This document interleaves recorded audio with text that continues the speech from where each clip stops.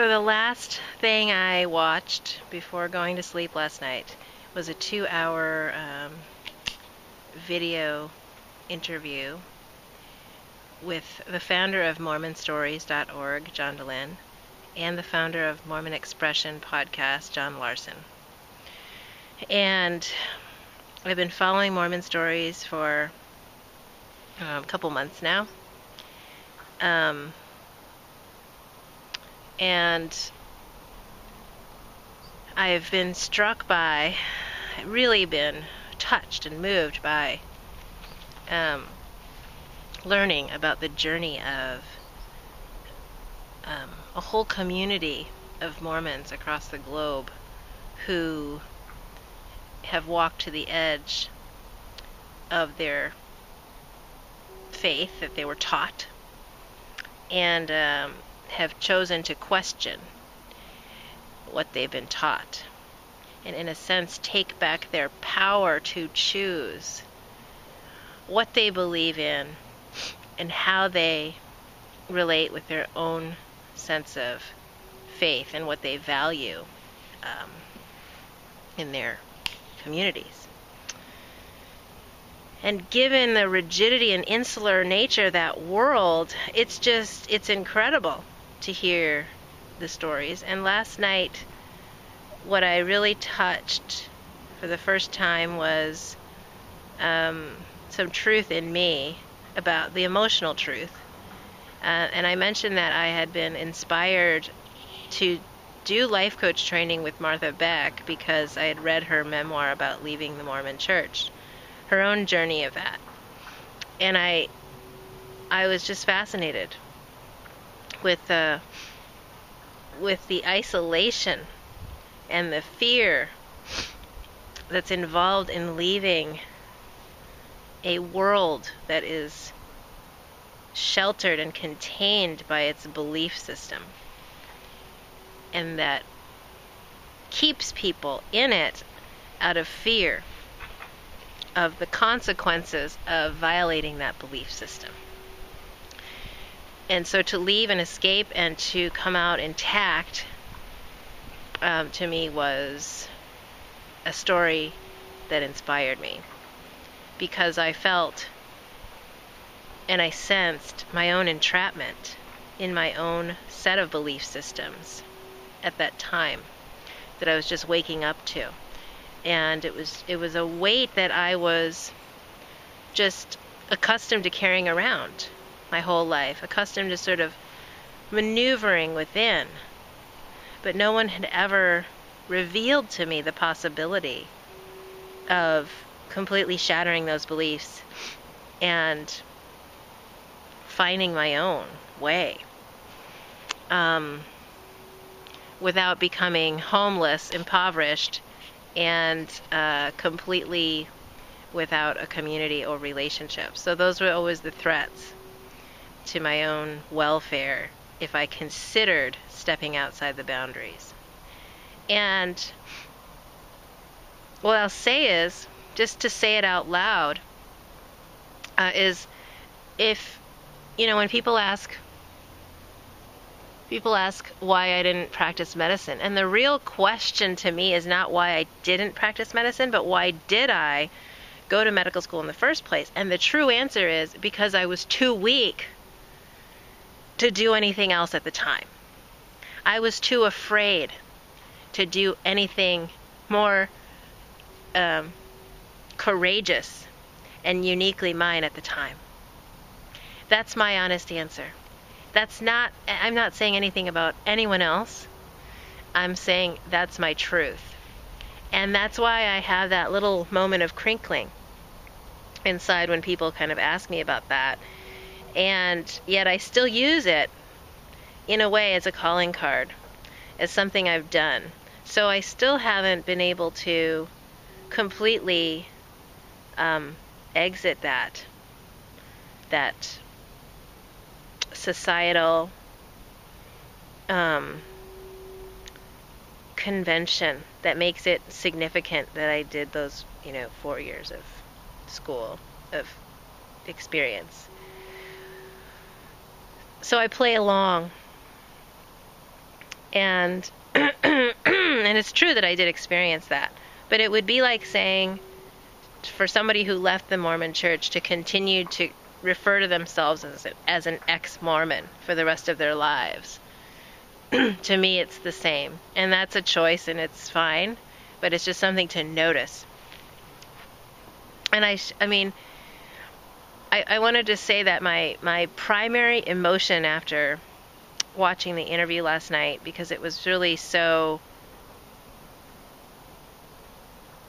eloquently expressed by John Larson, was, when he started the podcast and started to talk to people, and to hear, to see the listeners, the subscriber rate grow, and to hear the feedback that he was hearing, he began to sense the enormity of the pain that he was sitting on with this storyline and this whole aspect of the journey.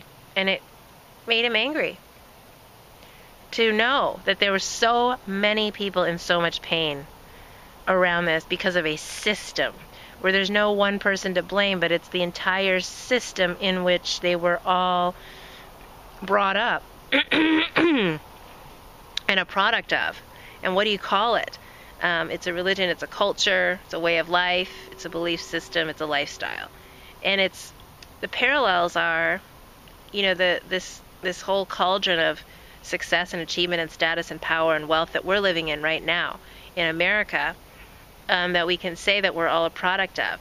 And I'm just going to drill down further to look at the overlap between the Chinese kind of Confucian mindset, or wherever this idea came from, that there's like one school where everyone goes who's the best, and then the rest you can just throw in the towel and forget about it. That distorted idea where there's one field that you can study, whether it's doctor, or I guess there's a population now that believes it's engineer that's the best. And you have to find out what the number one school in engineering is and go there, otherwise just forget about it. So these distorted ways of thinking are the air in which we breathe. And I'll just say that from growing up in that kind of environment, it was when I was 3 years old, I remember hearing about Harvard. And I also remember thinking, I'm going to go there someday. And we don't even know where this comes from, because it's just the air we breathe. And we don't have a chance to question it when we're 3 years old. Maybe if we're lucky in our lifetime, we have a chance to question it. But my emotion about this is, where's the outrage? I'm reading all of the writing about Palo Alto and the tragedies. And there's a lot of emotional, kind of the grief and the compassion and the kindness and policy making and wanting to make things nicer for the students in terms of stress and sleep. Where's the outrage? And I'm talking about, there was one writing by a student that touched on the outrage. But I am outraged that there's this pile of pain that I sense, and I know that that's part of my resistance in actually pouring myself into going out there and finding the stories of navigating that pain. Because I don't know, if I have the support system to actually bring me through that experience. To hear that what I've experienced is one tiny little chip on a huge iceberg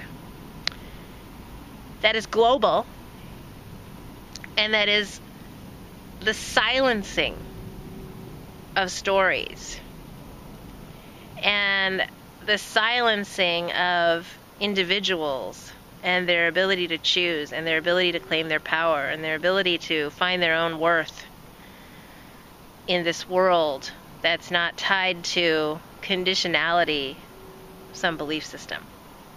So I feel outrage. It's very difficult for me to express outrage, and I notice how that's another aspect of why I kind of have these little corners of my world where I put my truth, and I sort of like veil it in something that I think is more palatable for public digestion, because basically, since I haven't found my community of pain and healing and growth around this issue, I've had to construct this facade of being healed in a certain way, being at peace in a certain way, and looking like I am a certain way to be acceptable.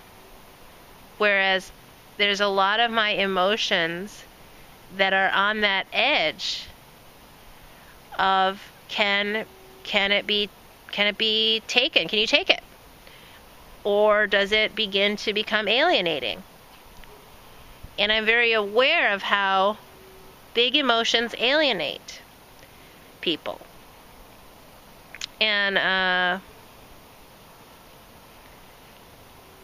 yet, there's no healing without actually feeling the magnitude of those emotions in a way that allows them to really move through and be experienced and be cleansed through the full experience of them.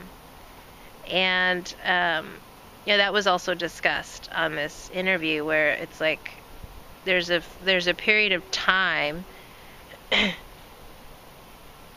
where that kind of catharsis is helpful, and then you move on, you move through it. So what I observe is, being inspired by Martha Beck by a memoir she wrote 10 years earlier, then going into her life coach training program, which represented something in her own life journey that was moving beyond it. I did not give myself the chance to fully feel my outrage. And in that, trying to jump into love and forgiveness, having not felt the outrage, leaves this hole where there's no fuel for finding my own voice, because I haven't felt safe in my own outrage. And I'm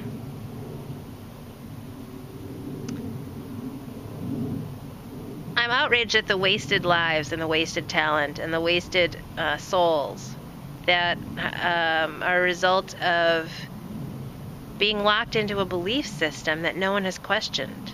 So I see it very much as like the Mormon church that kind of churns people out and gives them a life that is fine as long as they don't look outside, or they don't question the consistencies of all the stories they've been told, or they don't look at other possibilities for how to live their life. As long as you don't do any of that, your life is great.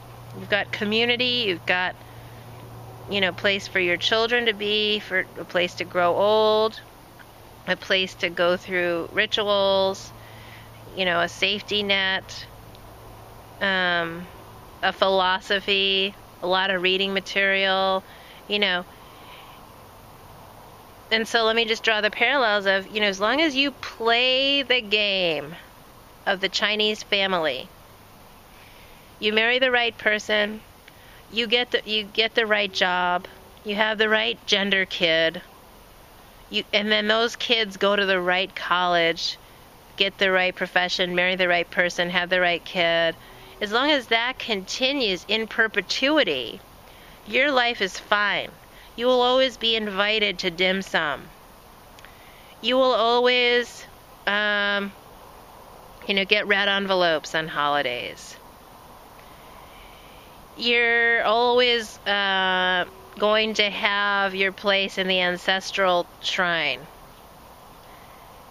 And it's pretty cut and dry. It's like a path that's been well worn for thousands of years. But the minute you question it and look at other possibilities for how life might be, you face isolation, financial unplugging, loss of your sense of any kind of community, and identity. And that's the other parallel, that something as deep as Mormonism, even though it appears to the outside to be a religion, it's actually an identity. And same with Chinese culture.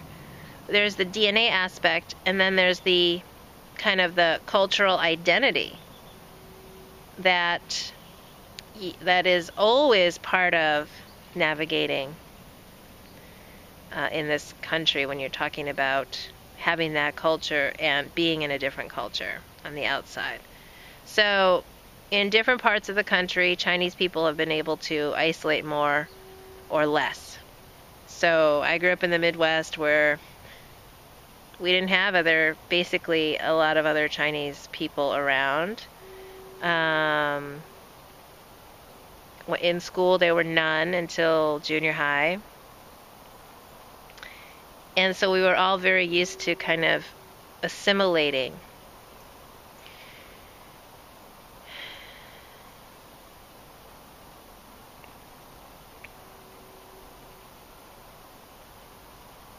And I guess here's the thing. The only dialogues that are happening up in the Asian America, kind of publicly in the media about Asian America, are about racism and social justice. So that's one angle. And about stereotypes.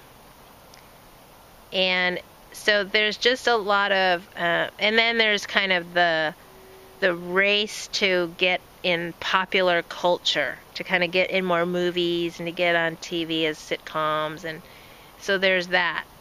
There's no discussion of the real pain, the real journey, the real navigating that each of us is doing to kind of walk this line of who am I?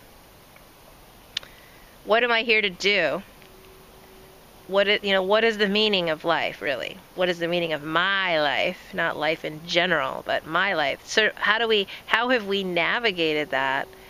And that's not a conversation that I'm seeing specific to being Asian. And I'm going to just say Chinese, because Asian is such a meaningless term, because it involves so many different cultures and their own belief systems. So I'd rather focus on what I know from experience, which is Chinese / somewhat Taiwanese, but to let the Vietnamese people have their conversation, to let the Cambodian people have their conversation, let the Korean and the Japanese have their conversation, because there's many subtleties. And specific, there's things that will be shared, and there's things that will be distinct. And so they each deserve their own conversation. And I think there's another whole conversation about being gay and Asian, which definitely isn't being talked about. Maybe in Hollywood, a few interviews here and there, George Takei, but I mean, let's get it out of the celebrity realm and let's talk to real people who are just navigating the line between setting up a nice white suburban affluent lifestyle, which is pretty easy to do if you've gone to the right school. You can set that life up relatively easily and just live a very nice quiet life and ignore the pain. Or you can actually turn toward it and acknowledge this pile of pain. And that's really the symbolism I see in Palo Alto, which is like the attempt to live the white, affluent lifestyle in the suburbs and pave over this huge mountain of pain and just try to get by. And our kids are not going to let us do it. Our truth tellers are there to remind us that it's not going to work. Ignoring this pile of pain will not work at the end of the day. We can pass it on to another generation to deal with, or we can lean in and start rolling up our sleeves and digging in now. So that's really what's come into focus for me, which is, as much as my entire wiring would like me to just turn away and find a way to just shut up and live a nice white suburban lifestyle and be part of that community and show up and just be a nice person.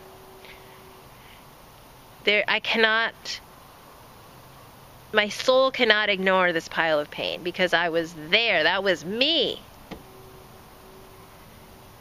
And somehow I'm here right now. And it's not okay for me to just see that happening and not feel that it's ridiculous. That it's ridiculous, these belief systems. And it's a trap that so many of us are in, and we just feel lucky that we got out alive. And then what are we going to do with that? What are we going to do with that feeling of being lucky to be alive? Are we just going to protect our own little tribe, our family unit, and have that be enough? Or are we going to lift others up?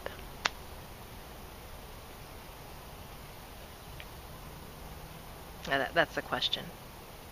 And I know my answer, and even though I can know it, I have to dig into my own feelings to find the fuel to really step into it and take action and gather others and using all my talents and finding the words, finding the ways to open up and let my story be heard and judged and criticized and be offensive to some, and knowing that my exact journey and the words that I had to say are exactly what someone out there needs to hear. I experienced it in this brief moment at UCSF this weekend. I was speaking to a bunch of students there in schools of nursing, pharmacy, physical therapy. Maybe there were some medical students there, probably not many. But I came out and said that I went to medical school out of family expectation, and there was all this chatter in the room. And there were quite a few Asian American students there, and I know it's like, especially in a place like that, where, frankly, probably a lot of the pharmacy students were ones that couldn't get into medical school or didn't, choose to do that. But no one wants to say that. No one wants to say that out loud. They just want to, whoa, phew, I got into medical school. Now my life is okay. Let me just put that behind me and not acknowledge that I might not have even chosen that in the first place. I was just running after yet another box on the list of what makes me worthy. But I don't even know that. I haven't even verified that with my own truth. And you go through life like that, and you build a nice doctor lifestyle in the suburbs. And, you ignore the pain over there. And then maybe one day you start feeling your own pain. Lucky you, you get to wake up. But, this is happening in so many different ways in our society right now, where people are just being forced to confront the fact that they have not even touched meaning and purpose, and they have fame and, quote, success and recognition in this external world, and they haven't touched their capacity to feel or to love. When I say feel pain, feel anger, feel outrage, feel grief, and to love that and to be with that. Not to stay protected in the armor of the appearance of success. And yeah, that's what I choose. To go and lift others up. To find the pile of pain. To speak directly to it. And to find the people whose stories need to be heard.